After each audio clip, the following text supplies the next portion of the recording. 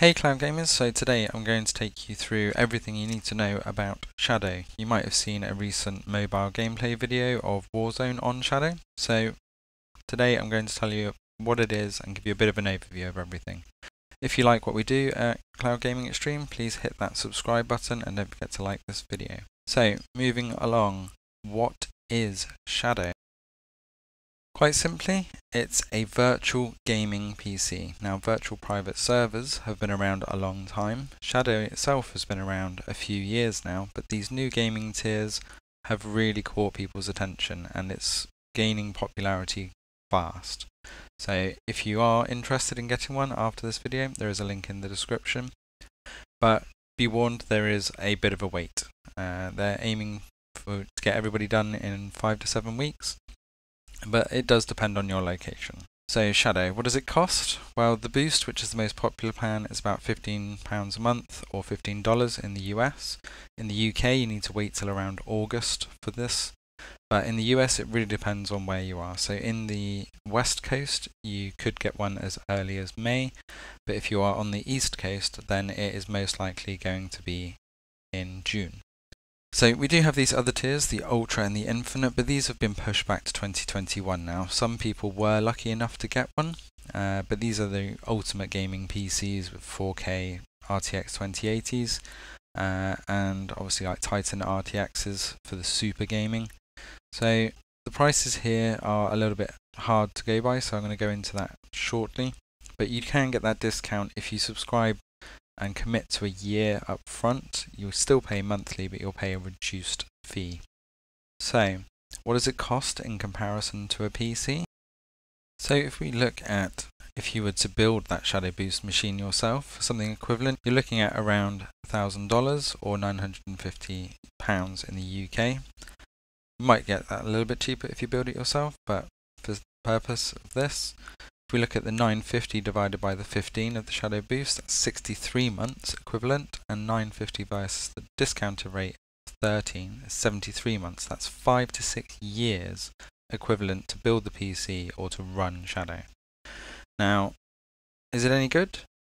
Let's have a look. So this massively depends on something called latency to how you're going to experience this. So my local data center for Shadow is Paris, and you can see here that I can get a good 90 meg bandwidth and a latency between 16 and 18 milliseconds, which is fantastic. It should be barely noticeable.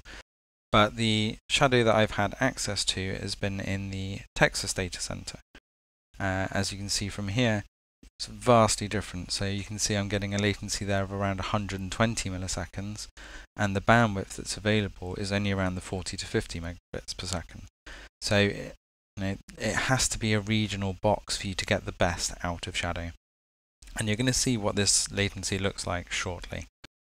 So as long as you get one local to you, that you should have the best experience possible. Now, it is a virtual computer, so with virtual computers come virtual problems. You will need to make sure that you get your Shadow settings set up correctly with the allocated bandwidth that's well within your range, and you will need to look at getting USB peripherals enabled.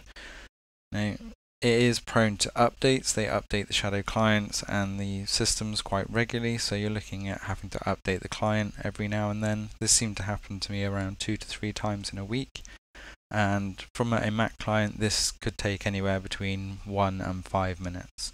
Sometimes you would go to start the Shadow and it just wouldn't start up, and you have to go through diagnostics to shut it down and bring it back up again. But on the whole, it has been quite reliable.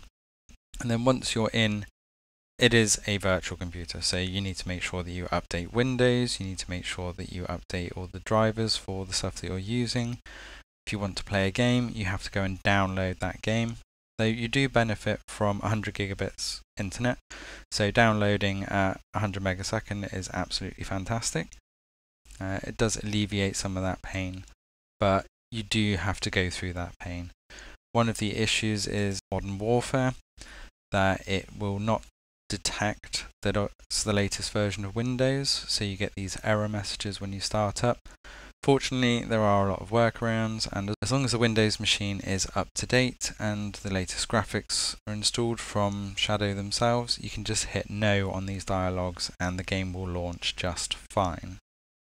So I mentioned latency earlier, so what does this look like?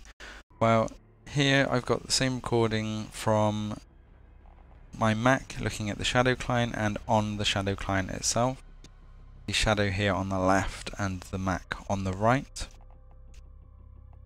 So it's very subtle, but you do feel that little bit of lag, but this is because I'm at that further away data center. That 120 millisecond lag, although it's not that noticeable in the graphics side, when you're feeling it through the mouse and when you're moving stuff around, it is noticeable.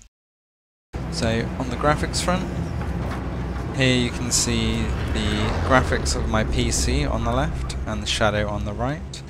You can see that the contrast on the plane here and the draw distance is far superior, and you would expect that because I'm only running a GTX 1060 and the graphics in the Shadow is supposed to be equivalent of a 1080. That is quite clear.